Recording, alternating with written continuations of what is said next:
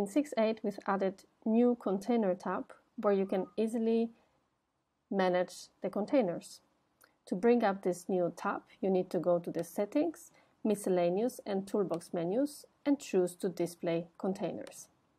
In the Containers tab, you can now create new container. You can also delete the container or run a financial report on selected containers. If you double-click on the existing container, you will see all the projects that belong to the container. You can also multi-select different projects in the Projects tab and drag and drop them to the existing container to attach them to that container.